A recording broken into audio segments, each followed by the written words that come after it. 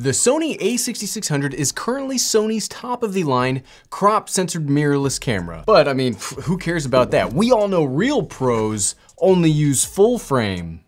That's a joke, by the way. Please don't set fire to the channel. So today, let's compare the Titan of the crop sensor bodies to one of the most popular full frame cameras ever made. And it's one of my personal favorites, the Sony A7 III.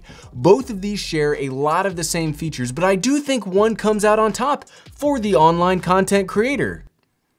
Which one is it? Let's find out.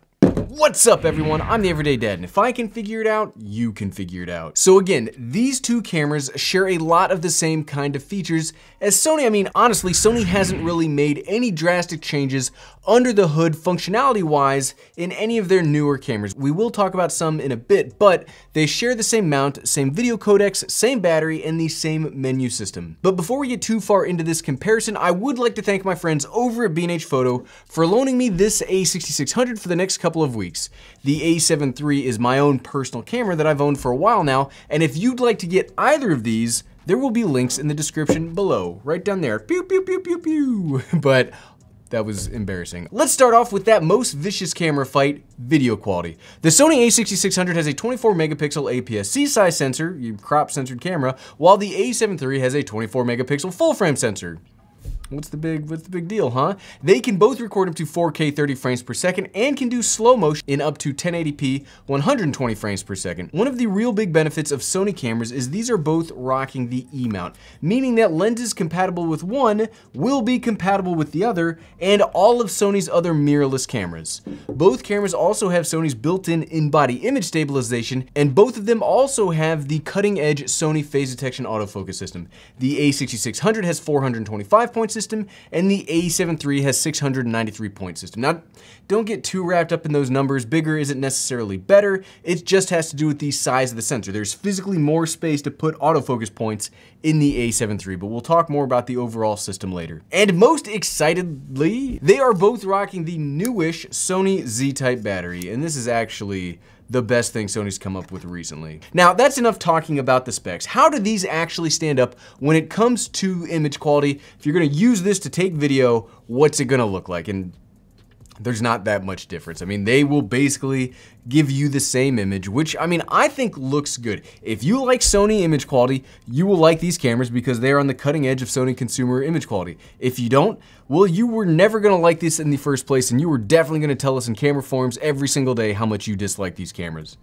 We're all different people. The biggest weakness of both of these and any Sony consumer level camera line is their codec. You are locked into XAVC, which is an 8-bit 420 codec, no matter which of these hybrid cameras you buy, from the lowest, like down to the totem pole to the A6100, all the way up to their brand new resolution melting A7R4, you get the same thing. If you shoot, why does that matter? If you shoot in the standard picture profile, it doesn't. It will not matter to you that much. And honestly, most online content creators do shoot on standard picture profile, so I wouldn't sweat it. If you like the image quality, that's fine. If you really want to start digging into the included S-Log modes, you know, their logarithmic profiles, you'll have a little less leverage. You will get some banding than with another brand's 10-bit codec. Speaking of log modes, each of these cameras have access to the same picture profiles, which include Sony's S-Log 2 and 3 and their new HLG high dynamic range mode. The biggest difference image quality wise between the two sensors, now if you're talking straight up image quality,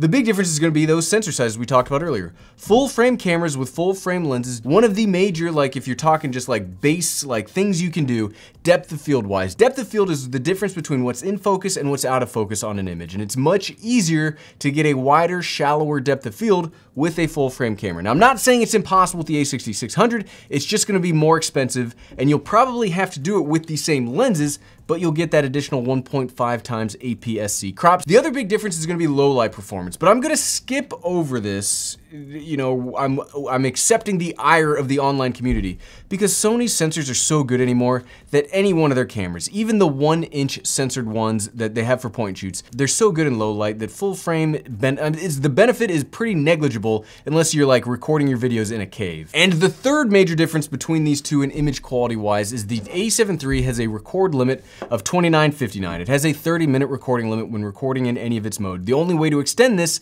is to record externally into something like an Atomos device like the Ninja 5 that I use all the time. But the A6600 has unlimited recording.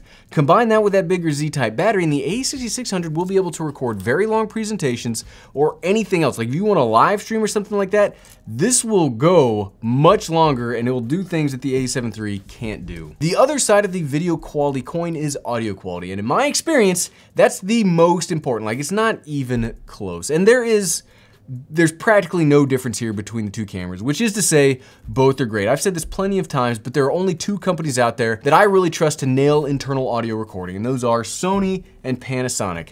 Both of these cameras have 3.5mm audio in, and they've got a headphone out. So if you are a camera operator, if you're not the YouTuber that does everything in front of the camera, and you are the camera operator and not both operator and talent, you can monitor everything going on here. It's like if you're behind it. You can also lower the gain down to ensure no unnecessary audio peaking, and the Sony cameras sound fantastic. But something else that's really awesome in this line is and this is better than even in my beloved GH5, their XLR adapter, the K3M, is able to work on both of these cameras. So if you want fantastic 48-volt phantom power XLR microphones, you can get that with either of these cameras by popping that adapter straight into the hot shoe mount. No wires needed. On the Panasonic line, the DMW XLR1, which we are currently using, it only works in the GH5, the S1, the S1R, and the S1H. It doesn't work on any of their lower end cameras. So combine these two features together and you get what I and many other online content creators to be a powerful 1-2 punch. See that, the power all comes from the hip of image quality and audio quality. However, a camera could have the best, most prettiest images and the cleanest, crispiest audio, but if it's a huge pain in the butt to get that quality, or it takes just so much work that it negates a lot of that benefit because you've got tight timelines for releases, it doesn't matter as much. So ease of use becomes a very big hot button item that's very important to me. The best ways that companies can make their cameras easier to use are to decrease the amount of extras you need. Like if you need to have the cameras, for example, both of these cameras, like mentioned in the spec overview, have absolutely fantastic continuous video autofocus.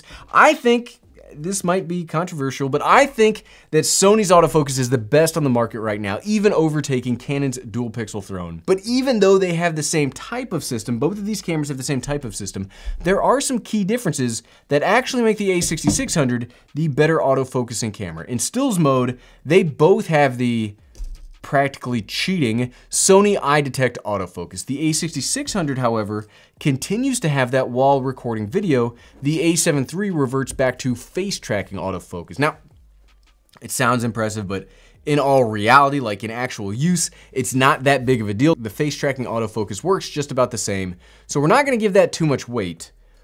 But if you are somebody that uses a monitor on either of these cameras, the A6600 is the much easier to use. For some reason, on the earlier Sony cameras that did 4K, you lose face tracking autofocus if you plug the camera into a monitor. The A6600 does end up being easier to use because you do not lose that face eye detection autofocus when it's plugged in. You have to accept 24 frames per second, which I get, that's tough. Who likes 24 frames per second? It's not that big of a deal because you'd probably end up using the flip up screen anyway, but it's nice for times where you wouldn't want to or be able to use this screen. Or if you're recording something and you're sending it out through HDMI, but you still want to check it through this screen, that makes it much easier. Next up, let's continue talking about that flip up screen because honestly, that's the real big benefit of going with the A6600 over the A7 III. I mention this all the time, so I won't beat this horse up too bad, but having a monitor in front of the camera is one of the most useful, if not the most useful features a camera can have if you are a solo creator. And you know what? Let's put all of this together and take the cameras out for a quick vlogging test. See you out there.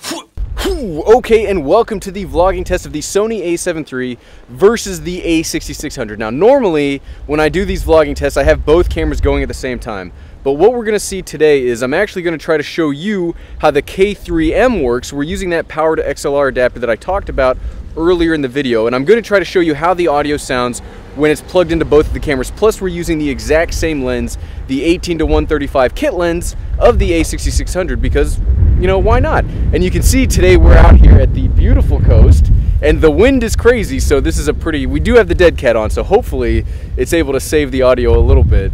But yeah, where else would you want to be except out here on the coast when it's bitterly freezing out? And yeah, So, okay, now we're done with the A7 III. Let's switch over to the A6600. And you can't really hear the snap because I've got gloves on because it's freezing out here, so snap! Okay, now we are on the A6600. And one of the cool things about using the K3M is I can kind of see the flip-up screen. Not exactly, I can't see everything, but I can kind of see at least that I'm in focus and that I'm framed properly. So that's cool to know. I've never actually tried to vlog with these two before. So yeah, this is the vlogging test, just hand holding. I'm just holding on to the lens itself of the A6600 with the 18-135. We're in 4K. All the same settings that we were just on with the A7 III, but the K3M. And man, it is cold out, but it's such a beautiful day. So when it's raining out, I hate doing the vlogging test because it's like gross, but when it's beautiful out, I kind of like, I get so wrapped up in like being out and nice in the environment that sometimes the vlogging tests don't actually happen. So this is the vlogging test with the A6600. Both of the cameras have internal in-body image stabilization, and we are at 1/2000th shutter speed because of how darn bright it is. I didn't bring any ND filters out to the coast today. Oh well. Alright, so back inside. You guys go back. Well, you guys are enjoying the warmth. I hope it's nice and warm wherever you are, because it's not here. Let's go back to Ted. That is nice and warm inside of the studio. Back inside.